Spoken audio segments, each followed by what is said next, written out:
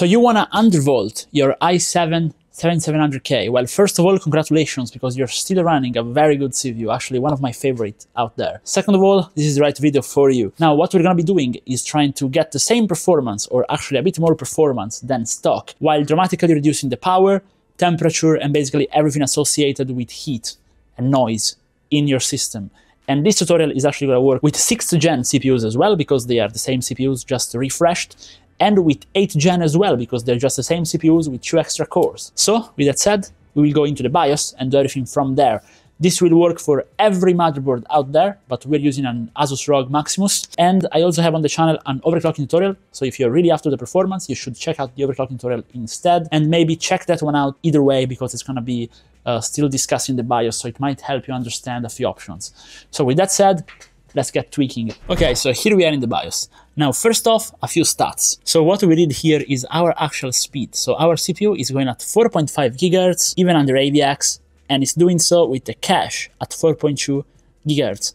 Now, first off, enable your XMP. It's basically free performance, okay? What we want to do is basically keep the 4.5 GHz, but get a lower voltage. So how do we do that? Well, first off, we set it to go at 4.5 GHz all the time. So we find the CPU core ratio and put single cores, and we put 45 there. So we have 4.5 GHz done.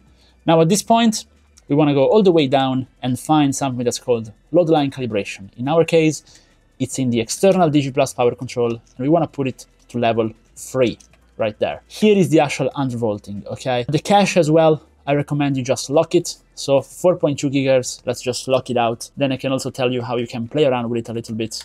But 42 right there. Under CPU core / cache voltage, there are 2 ways we can do this. So we can go in offset, go into minus, and just put 0.05. And this is going to work. Basically, it's going to keep your CPU running dynamically like it was before, but this time with locked cache and locked CPU core ratio, but with a little bit less voltage.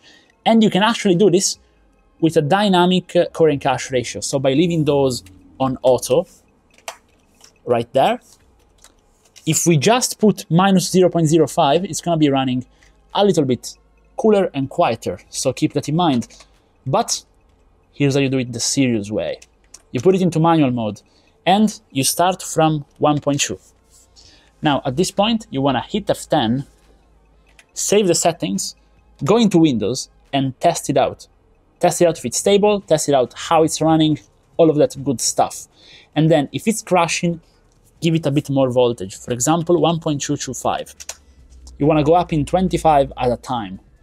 But if it's stable, you might want to try 1.175. And now, the lower you go here, the lower the temperature, the lower the noise, the better your CPU is going to run.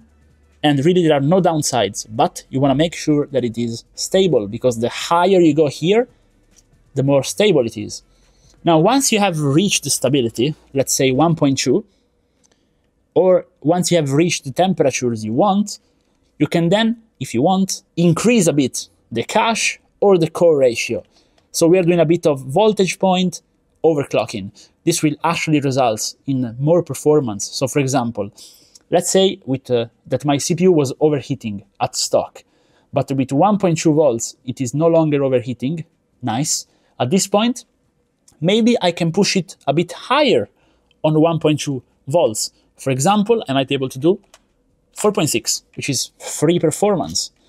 So this is basically how you play around with the BIOS to undervolt your 6th, 7th, 8th, and even 9th actually gen CPU. They all have the same settings pretty much. So if it was any helpful, please drop a like and a sub, and hopefully I will see you guys in the next video very soon.